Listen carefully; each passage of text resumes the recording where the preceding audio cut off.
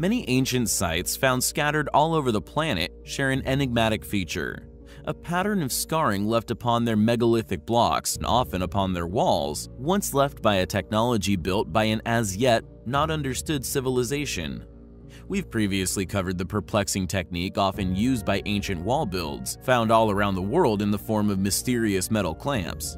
Used to seat huge stone blocks as they settled over the following years, these clamps, dated to similar times within antiquity and varying in style from continent to continent, somehow turned up all over the world at around the same time, strongly suggesting some form of intercontinental travel and thus sharing of technologies. Furthermore, and perhaps more intriguing, are the links that we, here on the channel, along with others in alternative research, and even funded institutes from nations around the world, have begun to notice and hopefully triangulate a signature left by this once highly advanced group of individuals.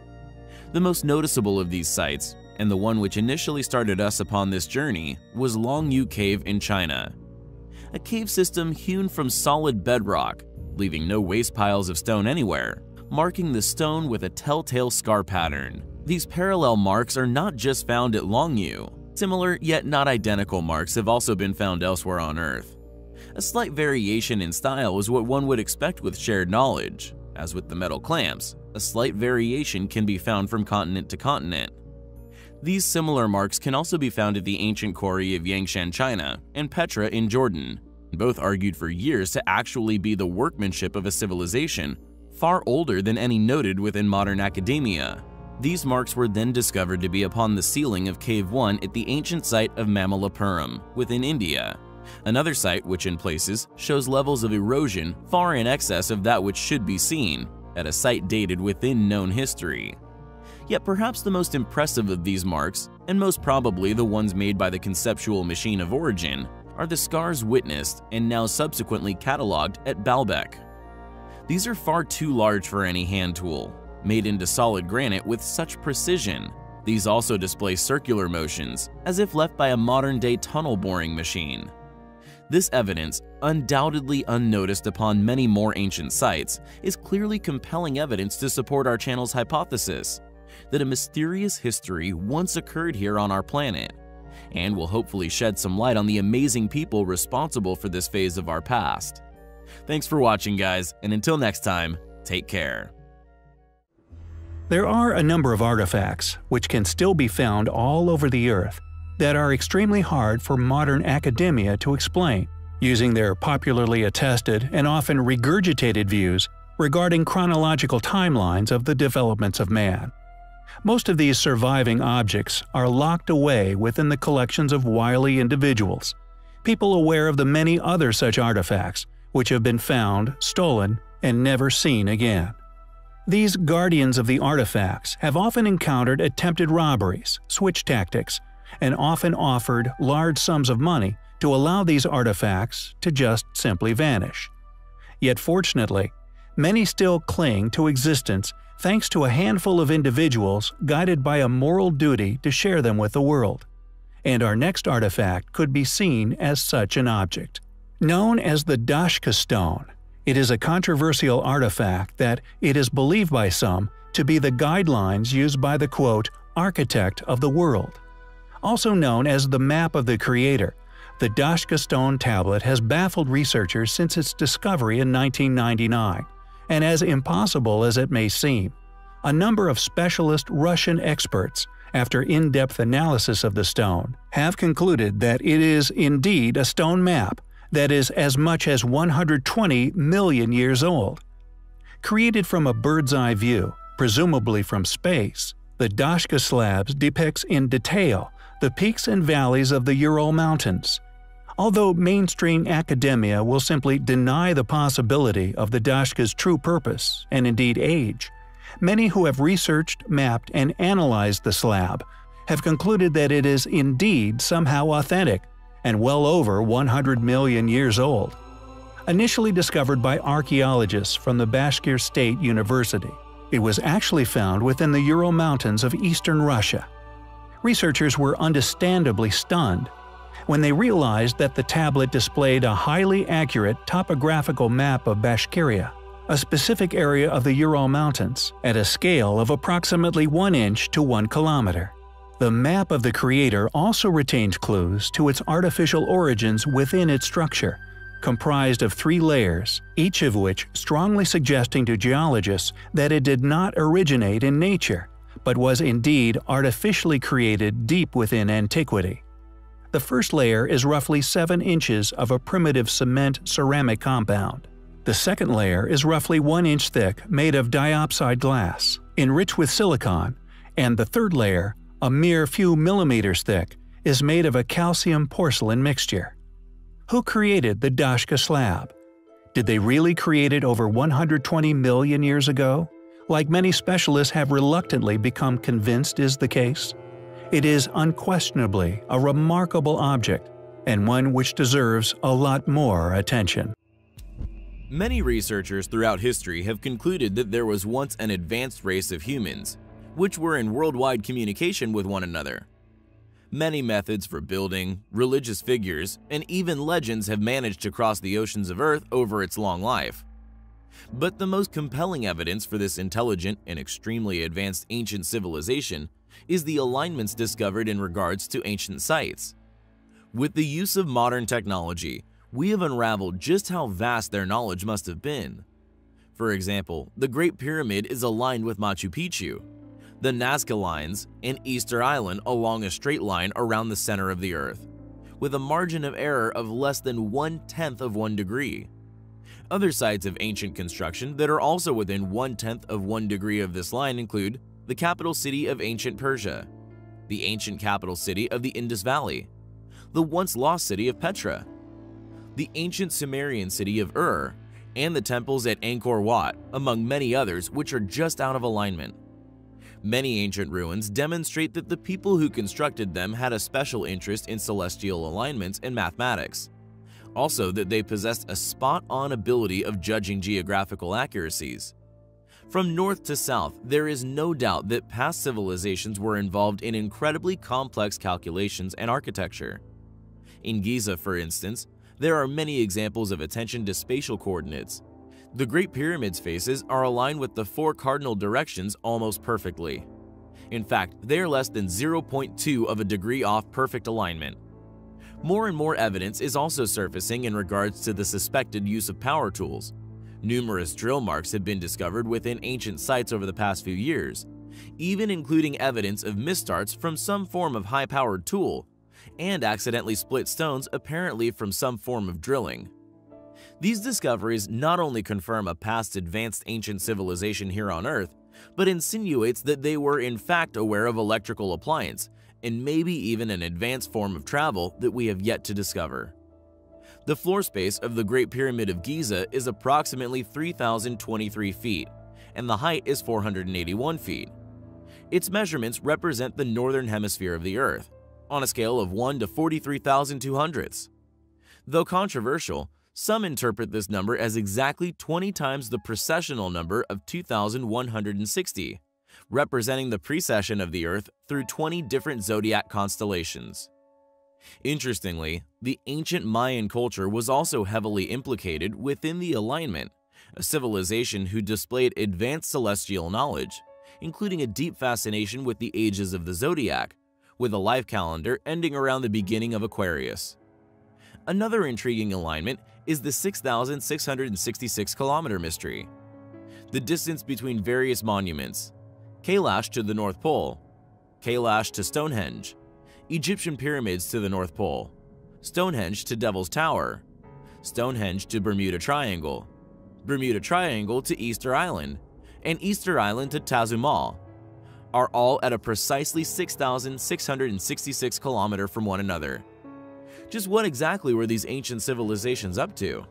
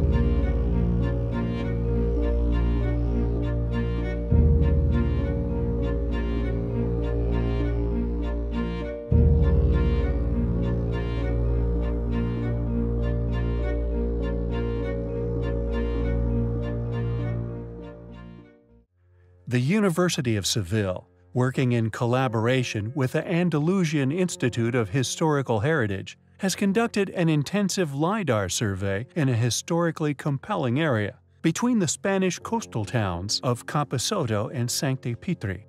Their goal was to discover the remnants of a long-written-of temple, one dedicated to ancient deities.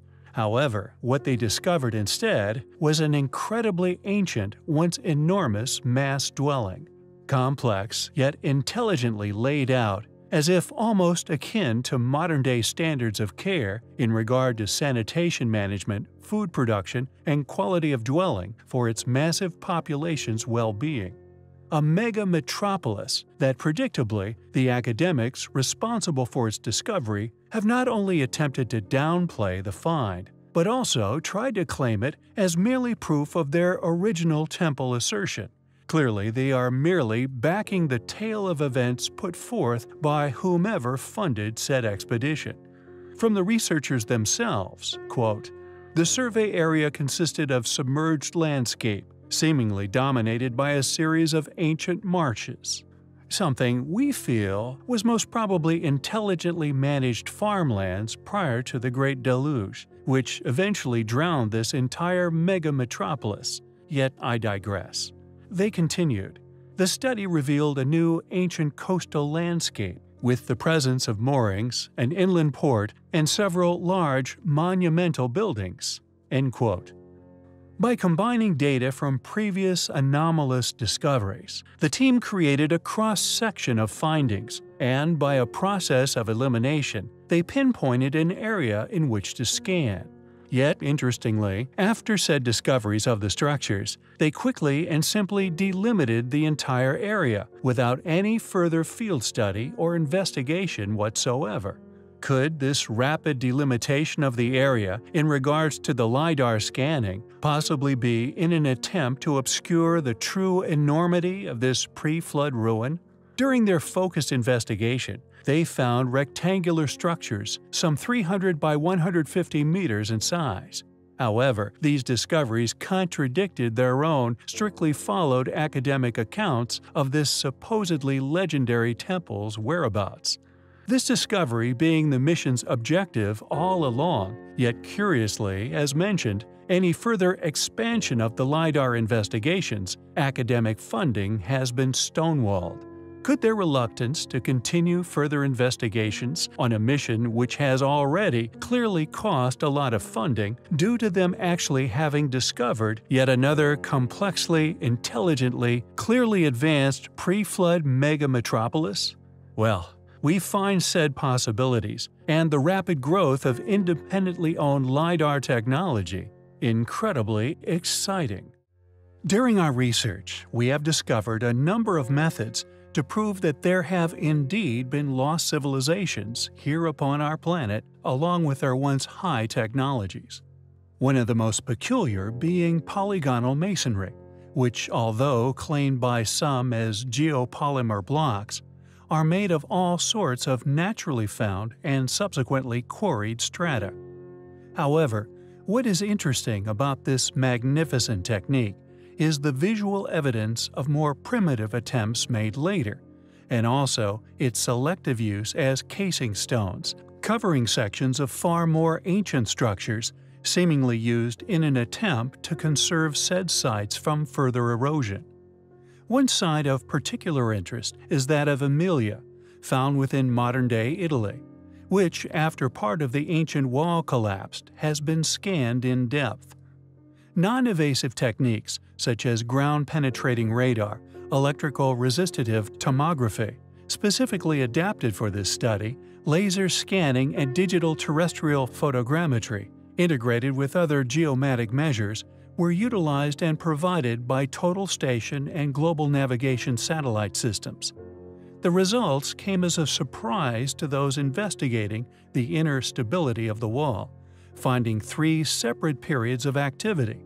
In other words, at least 3 now lost civilizations had been building the wall prior to the arrival of what is now commonly referred to as the Cyclopean period. According to the official study, quote, We defined a max wall thickness of about 3.5 meters for the cyclopic sector. We show details of the internal block organization, and we detected low resistivity values, interpretable with high water content behind the basal part of the walls. Could this be residual evidence of a great flood? They continued. Then quantitative analysis to assess reliable geotechnical stability was done.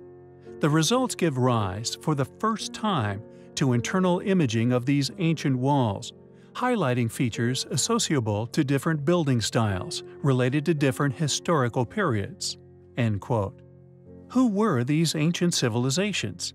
Where did they go?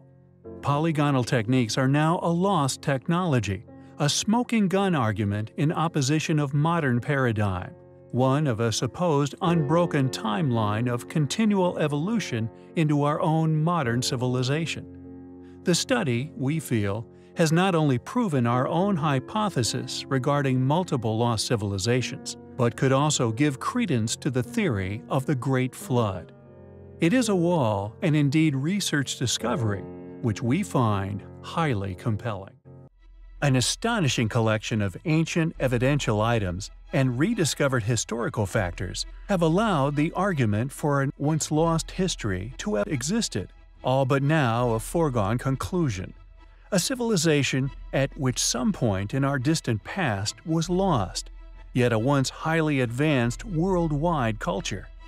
The proof that these ruins were all built by the same people or by those who were in contact with each other worldwide is now, we feel, overwhelming, yet their technological capabilities were just as equally astonishing. Cut from nearly every type of strata, ruins with such precision.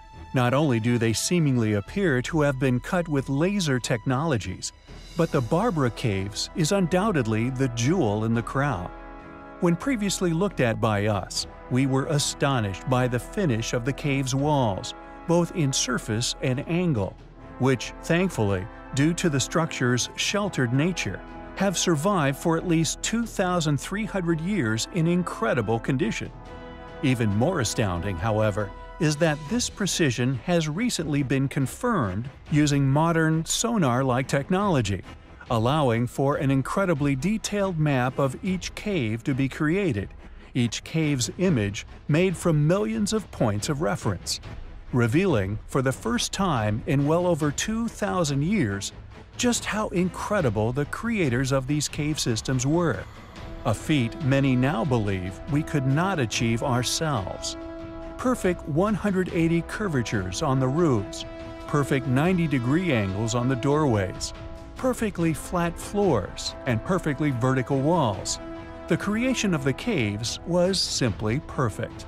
We feel it is undeniable that whoever created these caves had in their possession incredibly advanced stone-cutting technologies. Yet, how this was done and with what are questions which we find hugely intriguing.